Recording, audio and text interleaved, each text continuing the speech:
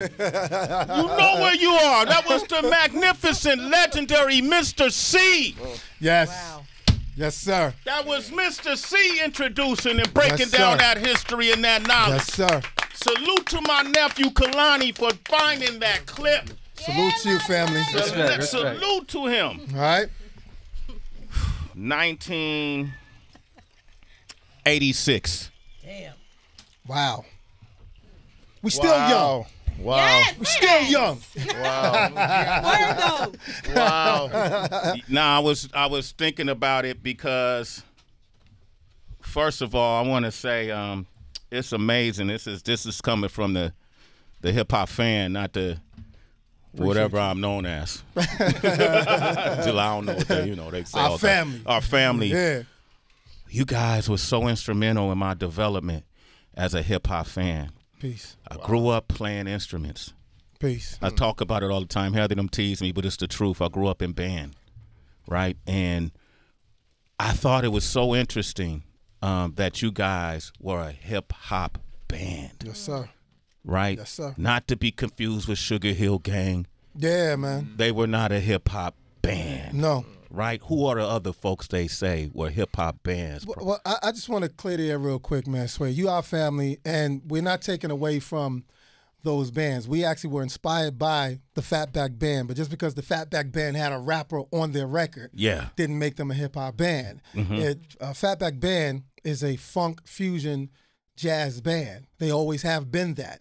Just that when the DJs were spinning records like Good Times, and you had the rappers rapping, they thought it was cool to have somebody rap over the record, and that's how we got King Tim III.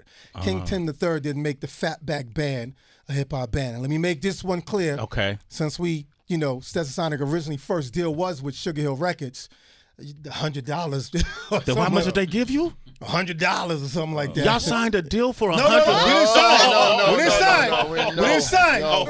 We didn't sign. Delight, you did. All right. We did not sign it. Okay. We didn't sign it. That was the offer. That was the offer. offer. What was y'all gonna split it 9 ways? I know, right? Exactly. Okay. All right. So but the Sugar Hill Gang was a put together 3MC act. The Sugar Hill Band was musicians that Sylvia and Bobby hired to play on the record. So session musicians. Session musicians that played with Ashford and Simpson. And so there was no hip-hop band. And one more thing to clear up. Nobody pinned the name hip-hop band in 83, 84, but it was pinned by Delight in 85. When you said what? Straight from the letter.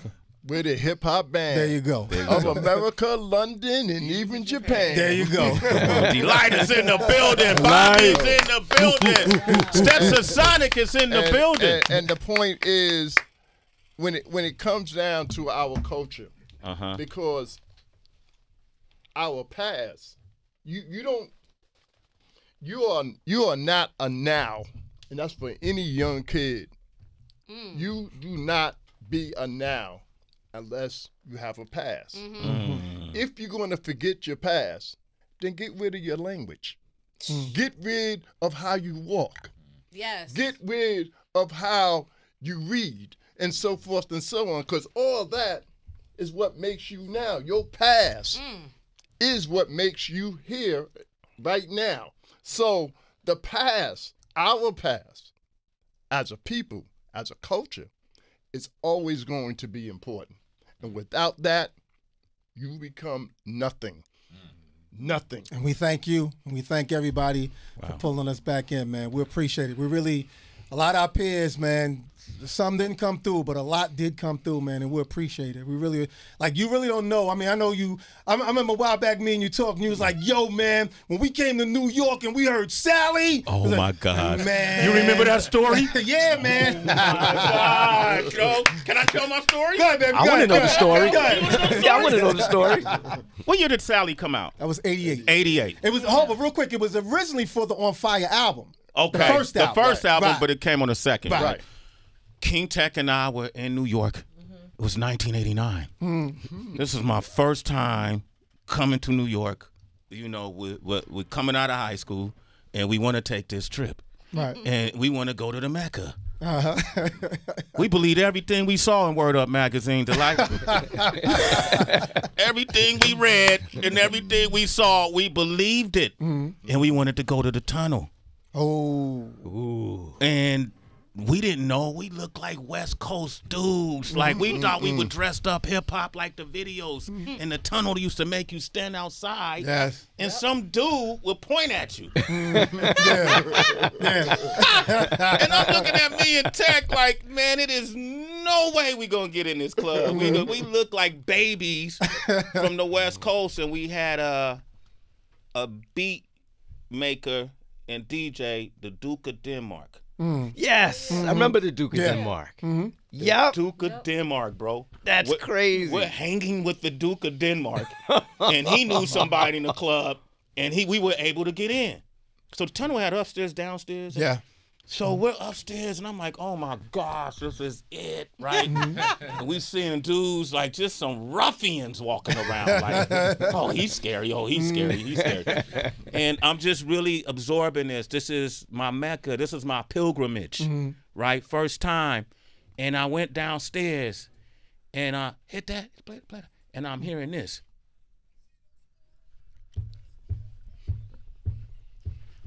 This beat was going on, right? And me and Tech walked in. You know, we used to break back then. So, we start, popping.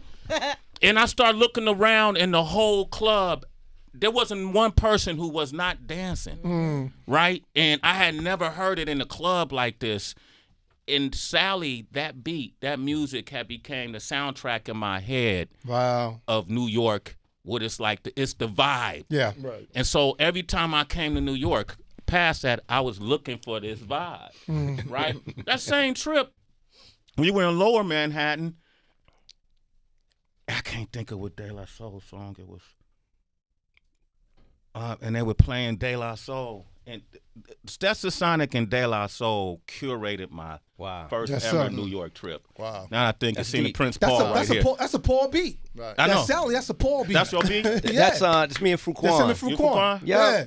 Yep, that was a remix for Just Say Stet that didn't make it, and then we just had that beat, and then the idea for Sally came. I guess it was between Daddy-O and Delight that put it together. Yep. Oh wow! So y'all got on the new album, Here We Go Again. You got a song called Lolita, I think it's called. Yeah. Yeah. Lolita. Yeah, Is that like the sequel to the sequel to Sally? That is the now time advancement of Sally.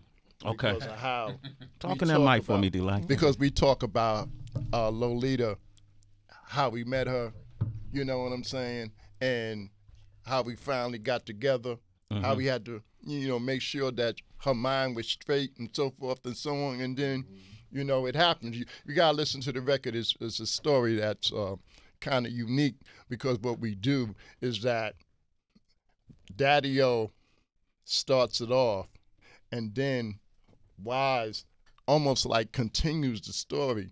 So it's like one story, but and the same story, but it's three individuals that meet The this same girl girl? named Lolita. Yeah. Wow, And man. she's a queen, but no disrespect, because I love everything we're doing this now. But nobody beats Sally, man. Nobody beats Sally. Yo, Sally. Yo, can I ask Delight a question? Yeah. How old is she? She's 32. It's been a minute. It's been a minute. But we talk about You gotta know about your past. but we talk about relationships, right? In Lolita, in regards to a older man meeting a younger woman. Yeah, but how old is that younger woman? She's 32. All right. Daddy-O says it in his Oh, verse. that's right, he does. That's Yeah, right. 32. That's right. You're right. You know what I'm saying? That's right. You know, There you go, Paul. she ain't a baby. All right, She's a grown woman. You know what I'm saying? Oh, this is a juicy topic. Yo, the room getting more quiet as the light gets louder. It's like what? It's like a long hallway. I know, right? I know, right? You can quit now, D. You wanna tap out, D? Yeah. Which means when you were 32, how old was she? She wasn't born. I'm just saying. Right. I'm just saying. We sorry. Nah, I'm only teasing. Hey, so let me ask you this. All That Jazz came out on the In Full Gear album? Was Yeah. it In Full Gear, right?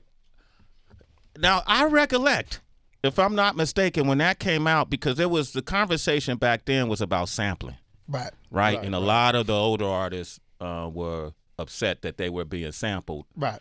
And it was relatively new, to the game on how sampling rights were going to work.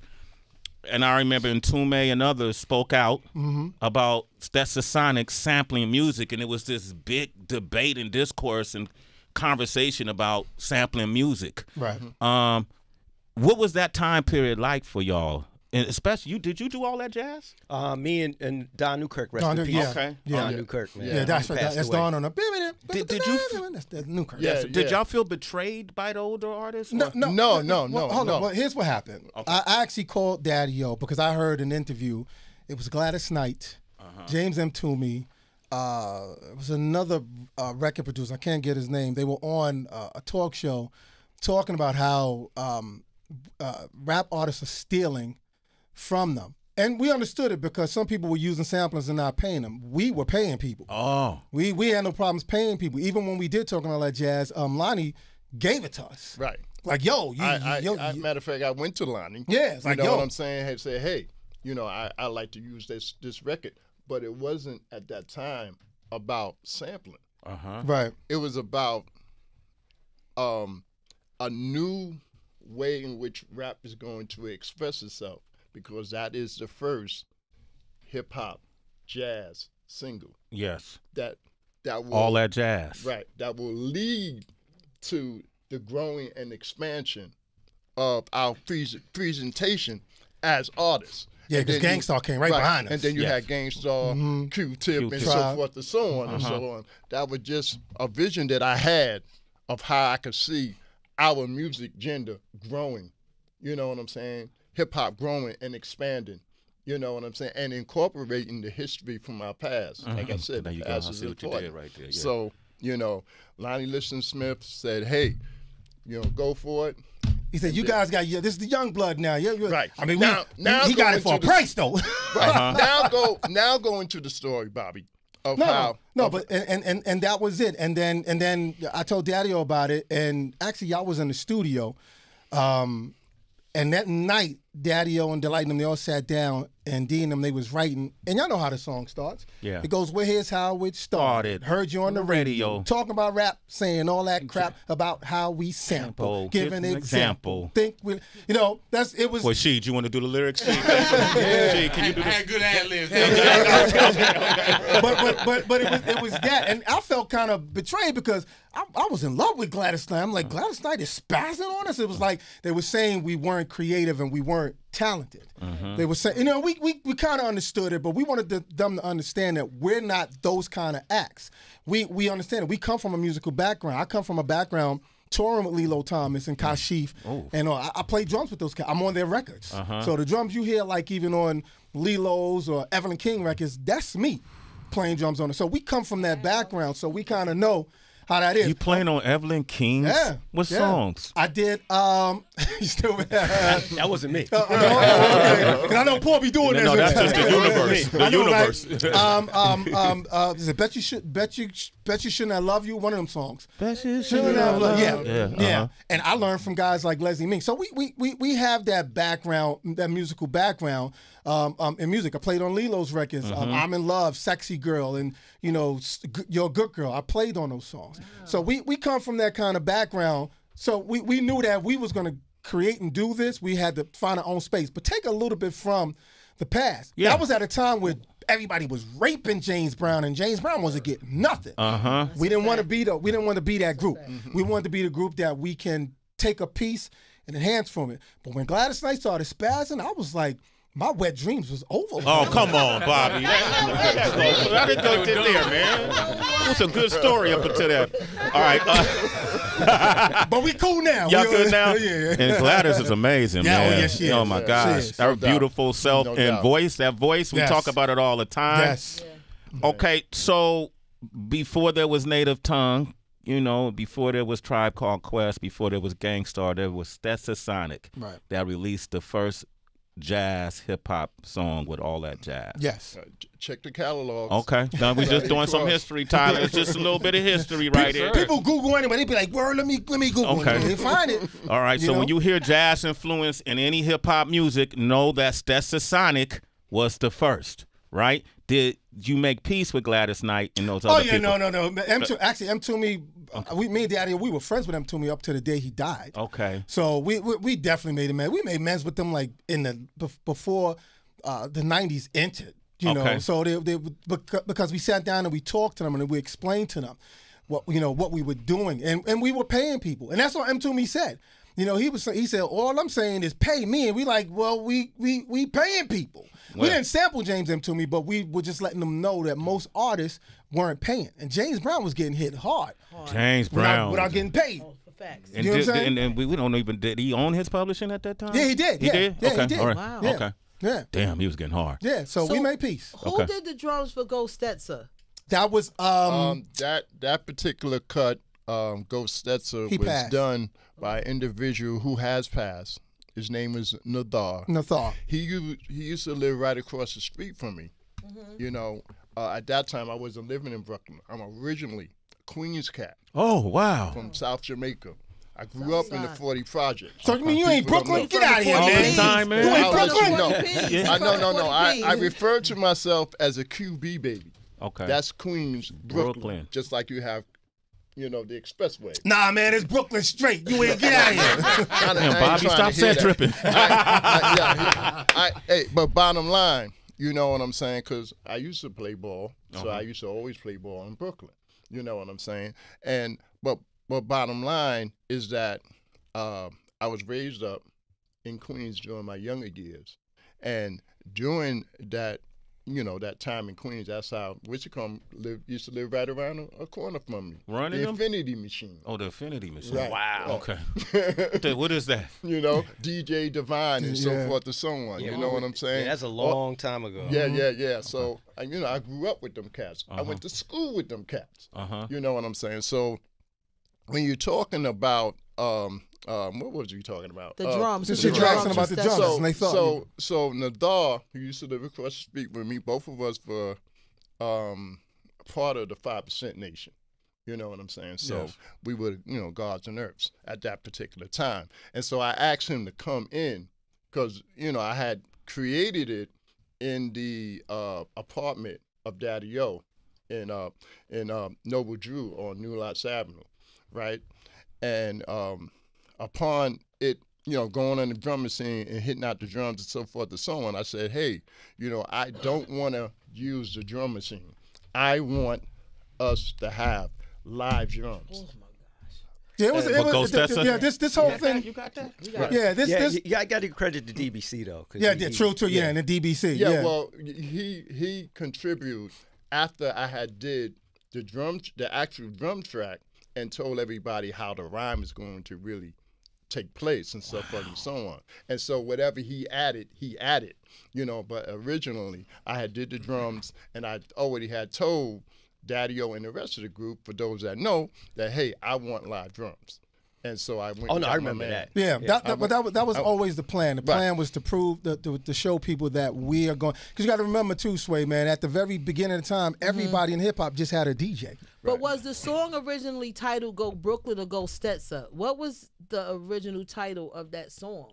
No, it was Go Stetsa. It was Go Stetsa. Okay. It was Go Stetsa. It was Go Stetsa. Those drums were crazy. Yeah. And so I ain't gonna tell you how we did the drums. But why no, not? I think I guess I could tell you. The reason why I asked about that particular song because it was something about the drums, and I think everybody would agree. But it cut through every single and song that was out at that time. Yeah, and you know what was cutting through, or why it cut through? I'll let you know. Because we had Mike the drums from the bathroom. Yeah, from the bathroom of Calliope Studios. And we leave the bathroom door open. Oh, you left the door open? The bathroom door open. Put the mic Yeah, so you get the rest. We shouldn't be telling people this, man. Now they go actually. No, bro, the technology is advanced. I now. That's why I said I wasn't going to tell. That's funny. That's funny because it's true. They can literally just reverb it and just make it sound like it's the ambience of the room. Right. Let's do it. We got Stetsasonic here. The new album is Here We Go Again. It's out now on all platforms. Let's take them back. Shade 45 888-742-3345. I need the true hip hop heads to call up. We got Tyler and Rasheed Wallace up here as well. Yes, sir. Clap that up.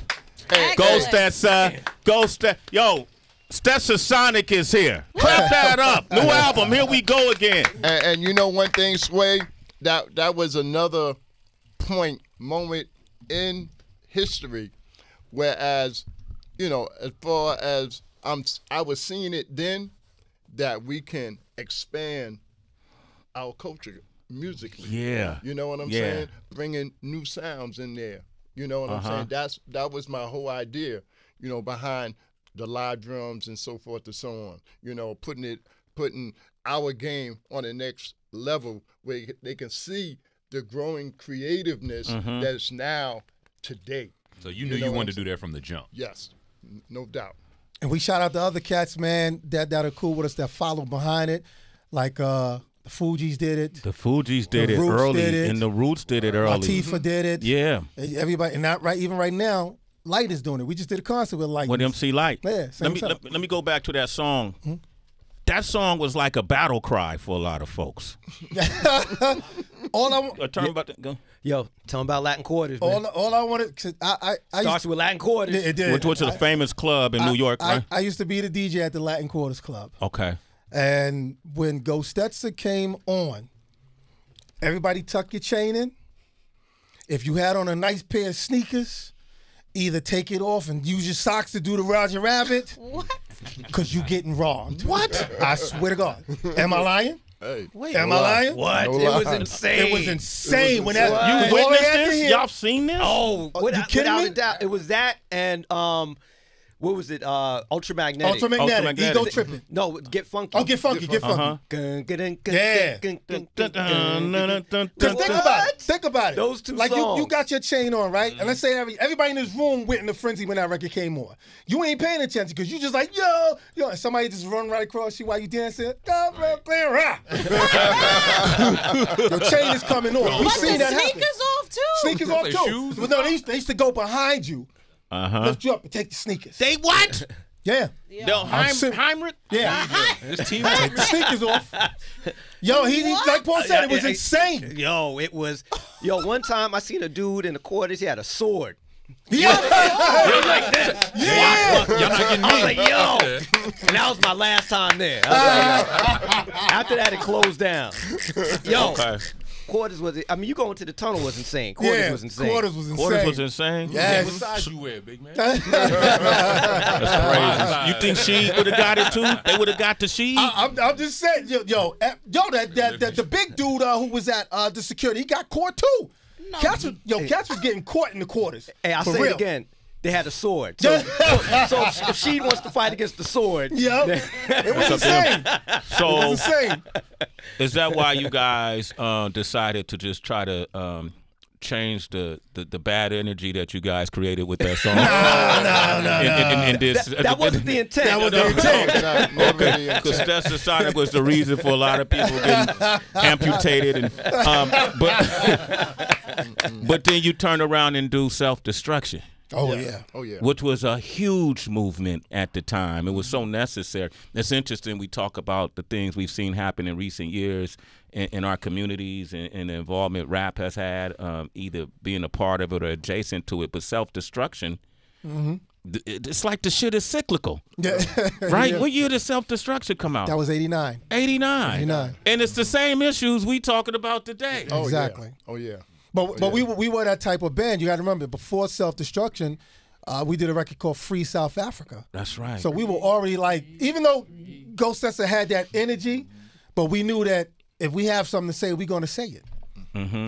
And those guys, they, you know, whenever there was something to talk about, we talked about it. And I don't want nobody to get at me because I'll be seeing the typewriters, secretaries on social medias because they be secretarying on social media. Like, you got to understand, I'm not saying the young artists, because there's a few young artists we like today, but there was a moment where we seen something that was bad, we talked about it. Right. You know what I'm saying? And a lot of things is going on. Nobody's talking. Why are you not talking about it? Because the music is what makes people move and pay attention to. Right. So when Chris and D Nice was putting the project together, it was a no-brainer to call Stetsasonic and Public Enemy, because we were pretty much the act that there was still a few, but we was pretty much the act that was speaking to our community. You know, when my man Yusuf Hawkins got hit, we were out there. Yeah. Well, I want to send a shout out to a young lady by the name of Dr. Shauna. I don't know if you ever heard of her, but her son got attacked at college by individuals unnecessarily, hit over the head with a gun, you know, that cracked his skull all the way. And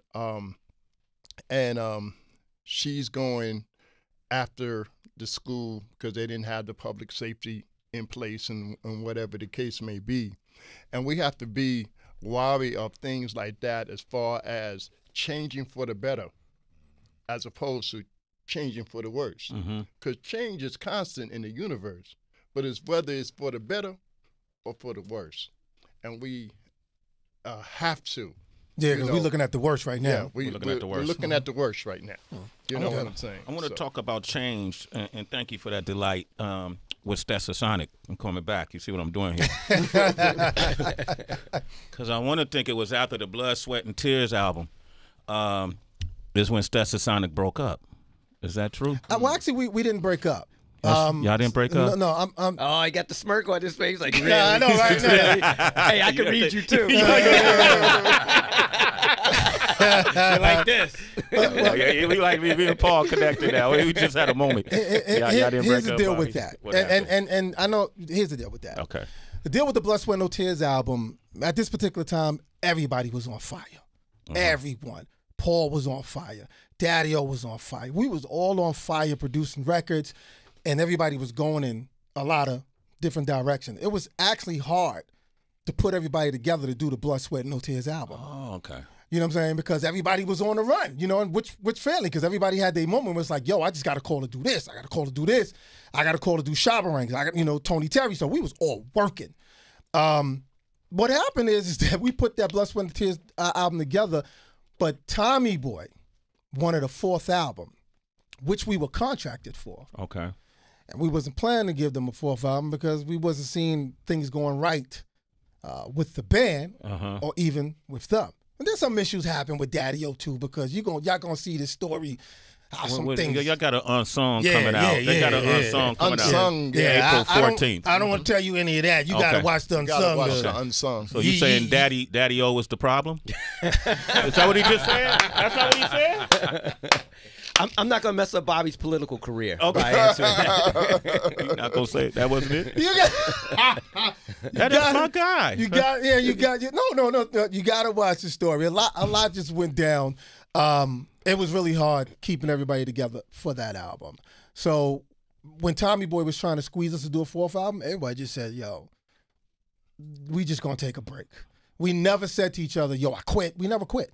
We just said we just not gonna do a Stetsasonic album, period. Nobody was doing that. Paul wasn't submitting nothing. I wasn't submitting nothing. Daddy-O wasn't writing nothing. At the time, Daddy-O was working on a solo album too. And it was supposed to be with Tommy Boy, but it didn't go with Tommy Boy. It went with Island Records. That's when Kedar came into the picture to begin managing. And Kedar helped push the neo soul movement. Right, exactly. Created the neo soul movement. So, and yeah. Chico DeBarge and D'Angelo and everybody. Okay. Right. So, I mean, to give you a real serious answer, we didn't really break up. We just all just said, you know what? We out of here. We got other things going on anyway. But it was change. I wasn't in recording. I'm gonna tell you, with Tommy Boy, and you'll see that on the unsung, because I think that as far as really understanding, you know, because I consider myself a visionary, and far as did they get the clear picture of what we were trying to do as a hip hop band, I didn't think so. You know what I'm saying? I ain't scared to let y'all know. I didn't think so. I didn't see it.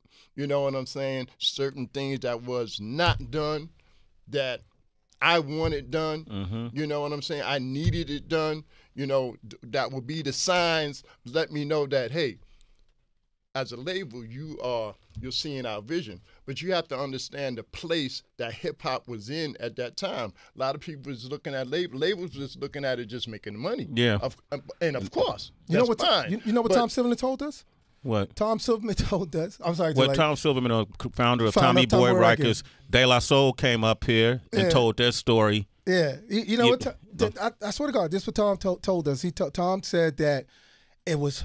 And Monica, but Monica's cool with us. Monica Lynch. We all cool with them. But Monica, they had no idea what to do with this vision. We're a hip hop band. What do we do? I don't think no one's going to get it. Because at the time, Hammer was out. Everybody was coming out. So it's like, what is this y'all trying to do? Just make the records. But long behold, you saw the Black Eyed Peas, you saw the Fugees, and you see the Roots, and now they get it. But we needed someone to get it when we was trying to sell it to you. Right. Mark that, Ty. Mark that. You know? Yeah. So you were ahead of your time. Well, no, and the wrong people were making the decisions. There's your answer. That's the answer. There's your answer. Otherwise, I guarantee you, we would be up to our 20th album by now. Or more. Had they saw the vision. So Yes. you get these executives in place, and because they've had success off of a low investment, high ROI, you know, then they think they know culture. Right. Now Tom think he could be in the studio making Stetsasonic records, exactly. right? I'm just using him as an example. But That's a good example. Yeah, we see that in radio too. Yeah. We see that in radio. You got top executives that think they can make decisions on culture. Right. Exactly. You're absolutely right. You're 100% right, man. Sway. Yep. Bam! You got somebody in mind when he All said that. clocks He just said down. in general. I done shot. Bow! All clocks down. All right, man. Stetsasonic. Tracy G.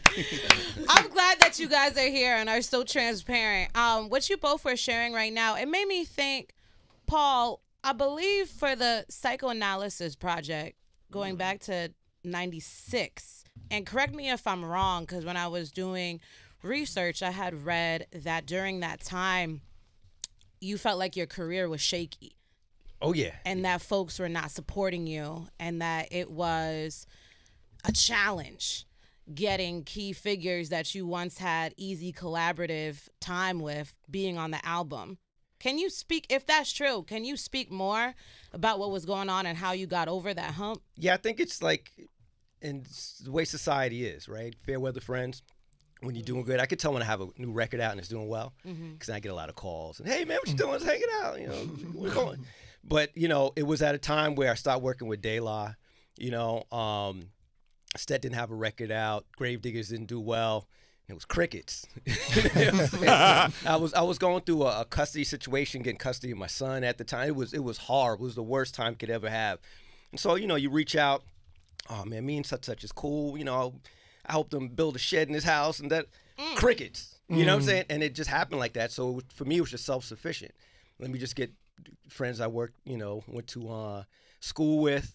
You know, just people who are close, who are down with me, who were there from the beginning, and I don't know how it happened. I don't know what in the universe shook, but my career resurrected itself, and that led to Handsome Boy Model School, which, you know, Dan the Automator. Yeah. Chris Rock album, which won, you know, a few of them, which a few Grammys, and then and then Prince Among Thieves. You know, so it's how do you say, you just don't give up. You know what I'm saying? There you go. And you don't give up on yourself. If anybody's going to believe in you, if you don't believe in yourself, then I expect other people to believe in you. And it was it sounds simple, but it wasn't as simple that time, when you go through it. You know what I'm saying? And Yeah. we all been through it, you know, at some point. But you understand that? Well, it's like we all have that kind of energy where we create something that it feels good to us. Someone was telling us about working on a new album. Yo, you should get such do a feature. They want us to do like 14 cut album, a bunch of features. Yeah. I'm like, so where's that leave room for people to you know, hear us. Yeah. You know, why would we do a bunch of features just so that we're not? It's all about how you put a body of work, and he just answered that for you. He just answered that. He was like, "Yo, if it's gonna stick, if not, they'll come back to it," and that's what they did. Yeah. You know, so that's why I think people when they look at us, they go, "Yo, this band's," because there's some people who's looking at us like, "Yo, they the legends," and you got some people looking at us going, "It's like, Yeah. you got to circle back, and when you circle back, you'll get it." I'm very proud of every project we all did together. That's right. Even on the Prince Among Thieves, because I'm on that album. You know? Okay. Yeah. Come on, Bobby. I see you. So let's bring it to date. You know, and I've heard Daddy O speak about this. He might have even spoken on our show, but about why are people stopping? You know, why are you stopping? You guys, I played the song. One of my favorite songs is Now Y'all Giving Up. Thank you. Right? I, for the love of hip-hop, don't understand. Maybe if you lose it, you lose it. But I enjoy watching Aerosmith, Red Hot Chili Peppers. Sorry. You respect God, don't mean to cut you off. Red Hot Chili Peppers, that's not Chad on the drums, that's me. I just wanted to make that clear. Go ahead. Yo, Bobby, I'm too old for that kind of shock therapy right there. I'm sorry, Sway. Yo, Tracy, hand me my heart back. That shit bounced over here. Right? Respect God. You played on that? Yeah, because Daddy-O did Higher Ground. He caught me. He said, "Yo, B, that's me on the drums. That's not Chad. That's me." People, telling his story. Tell your story, Bobby. Get it? Cats be coming at me, yo. They'd be like, "No, man, your Chad's a great drummer." And Chad is a great drummer. How many songs? No, I just did Higher Ground. Higher I didn't do the whole album. No, I'm not going to cap that. Okay. But when Cats hit Higher Ground, I'm like, "Oh, he's really funky." That's not Chad. That's me. Daddy-O did the record. It's credit on the. I'm like, y'all don't read no more the album covers? They don't. No, they don't. Of course not. No, they don't. They don't put them on. No, they do. But it's on there. But that's your answer. Even DJs today, they don't read the credits. So are we ahead, entering I'm the sorry. stage? No, I think that's amazing. That's Me mark that too. down, Sway Ty. got his heart back. Yeah, I ain't gonna do that. No, do that. It's cool. I need that shock therapy. Wake you up. Shock therapy. So now, I'm happy you're doing this. I'm happy you're following your heart and doing what comes natural to you, right? I'm happy you're putting out this music because a lot of our hip-hop artists who've done it for decades don't feel like they have a space to do it anymore. Right. They don't have the inspiration to do it anymore. Yet you look at these rock groups, these pop groups, these other genres, and they get to tour till they die, bro. Right, exactly. As a matter of fact, there's because sometimes I do Ubering. Right? Okay. And I had a couple from the New Jersey Pack Center. I don't know the name of the artist, but the New Jersey Pack Center was packed. And the artist was a Brazilian fella, and he was 81 years old.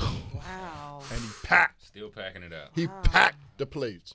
So it is as elders, because if you ain't got no elders in your community, your community is going to die, because who you going to go to get certain knowledge and information about what's what? You know what I'm saying? We're going to get old at one time. And so the knowledge that we have of our past should serve some, even if they don't follow it.